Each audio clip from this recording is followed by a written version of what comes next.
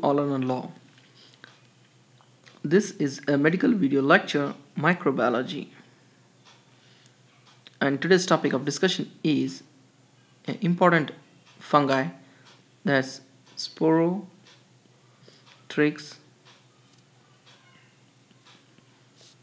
schenckii.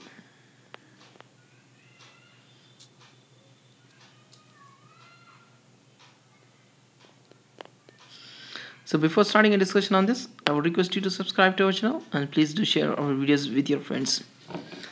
So what are the things you should remember whenever we say about Sporothrix schenckii? Okay, right?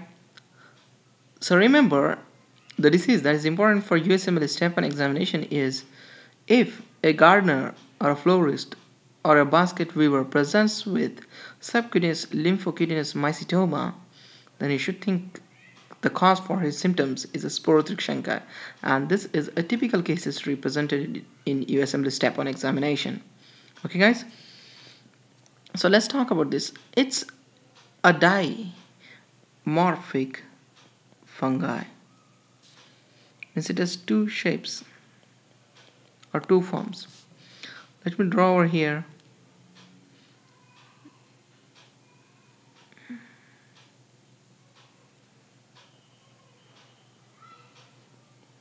This is known as Sporothrix hyphae. I'm not able to draw exactly, okay guys, so just okay.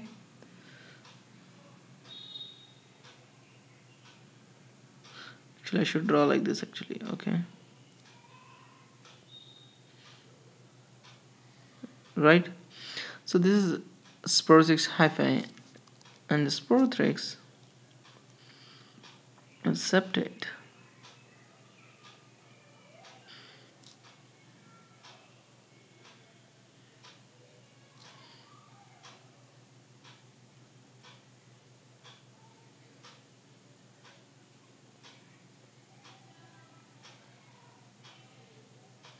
Okay, right? So dimorphic, right? There are environmental forms on a planet materials, okay, worldwide as hyphae with rosettes and the sleeves of conidia, okay, and tissue form is a cigar shaped yeast in tissues, okay. So environmental form, tissue form, okay, and traumatic implantation, as I said in the clinical history, okay. So let's talk about the diseases that it can cause. So the diseases it can cause is known as a sporotrichosis. Sporotrichosis. Okay. So in USMLE, if they give he's a gardener, rose gardener, okay, and he had some what you call a pick through what you call while picking he has got some infection with the what you call bite from the rose thorn, okay, rose thorn, then this will lead to, and later he presented with the subcutaneous lymphocutaneous mycetoma, then think of sporotic as a cause for this, okay, that is known as sporotrichosis. How would you treat it? The treatment drug is, how would you treat it, is atraconazole,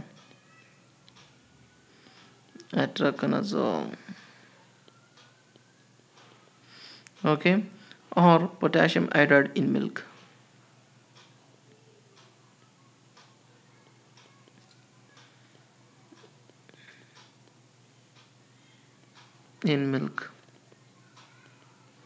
Okay guys, right? And it can present with the pulmonary manifestation also, okay, that is known as alcoholic rose gardner sleeper disease, okay, especially in alcoholic patients it is seen, alcoholic rose gardner sleeper disease. So how do you treat as an atraconazole or amphotericin B for that? Okay guys, so thank you so much for watching this video.